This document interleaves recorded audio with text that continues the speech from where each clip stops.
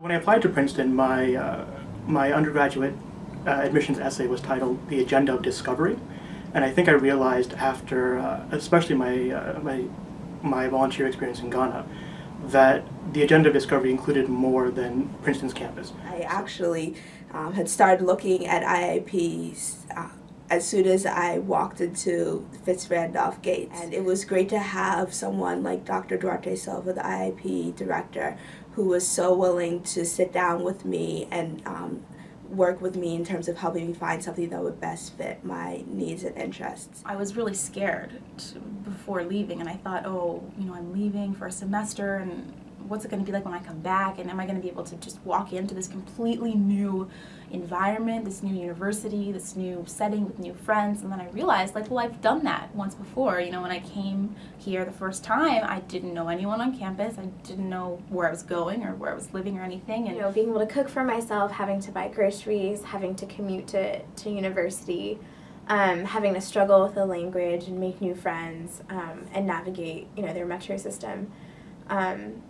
I think all of those were really welcome changes in pace of life as compared to Princeton. Being in such a different society, it caused me to reconsider a lot of things that I just sort of had assumed about the world my entire life, and see that there's sort of a different way to look at everything.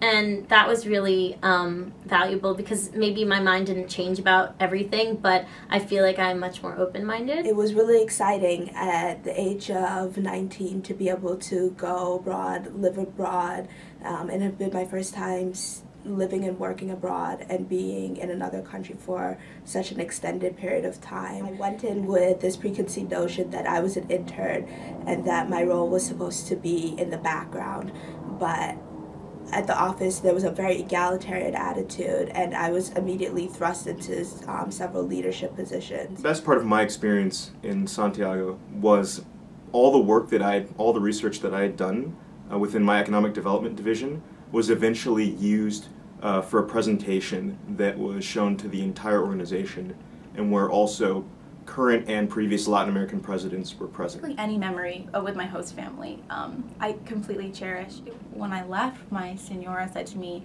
you always have a home in Sevilla. It's just the fact that I now have this other family is just completely unforgettable.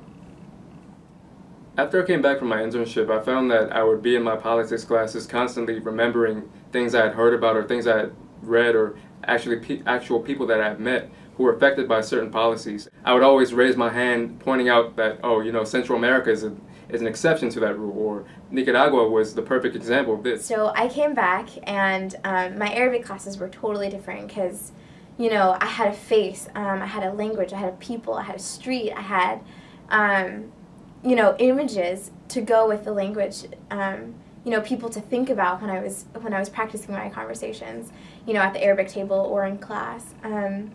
And likewise in my, politics classes, and I was in a seminar on authoritarianism, I had real life experience to back up what I was studying and all the theories that I was reading and academic work, and I think that really added much more depth and texture, I think, to my studies. All I can say is that I'm really grateful for my semester abroad, for opening my eyes to what Princeton is, and for taking my academics in a completely different direction. So.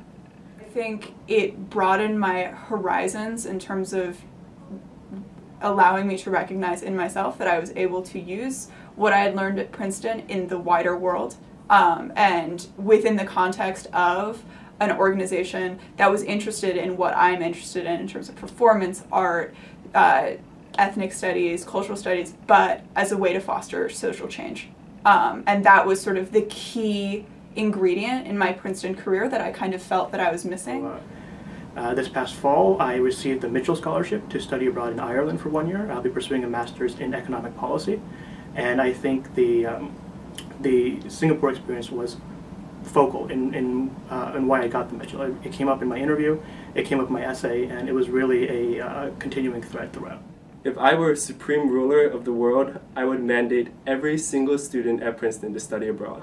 If you go abroad, you're going to have such a great time, and you're going to feel so much more happy to be at Princeton when you get back and appreciate your Princeton experience, while also learning things that you would never, ever be able to learn at Princeton. It's seriously a highlight of my Princeton experience.